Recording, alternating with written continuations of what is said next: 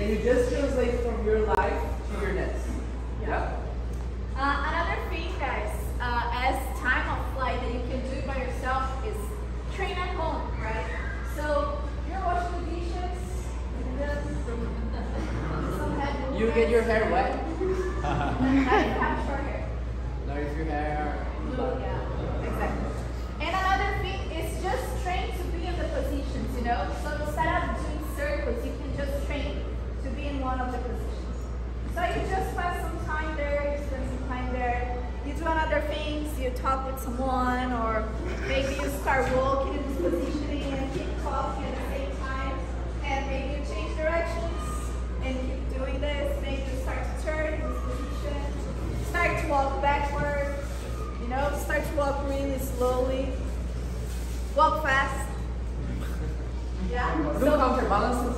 Do counterbalance in this position. So all of it will help you to be more comfortable. Yeah. Right? How to not hurt yourself doing movements. So imagine that you are stretching your spine, you know?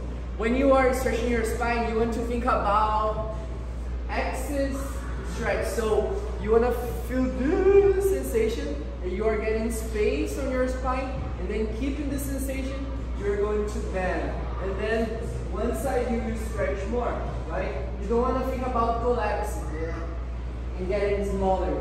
You want to think about getting bigger, right? And feel it stretch.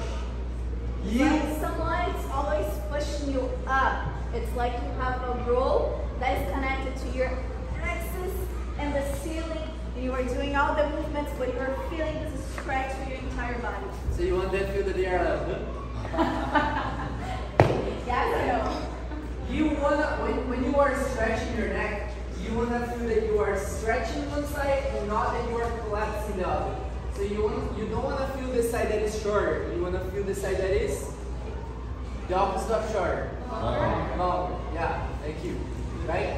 And this position here used to be the most strange one because we are so used with the opposite, using the cell phones and being in this position, right? So if you are going, when you are going backward, what you doing? What? Oh, sorry. I thought that was like a trick question.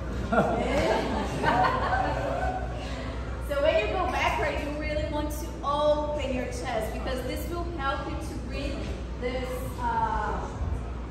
this stretch, but also will help you to keep your neck safe instead of just collapsing like this. See my neck now, it's like collapsed. I want to grow, so I open my chest, create space, and be here. Let's try it.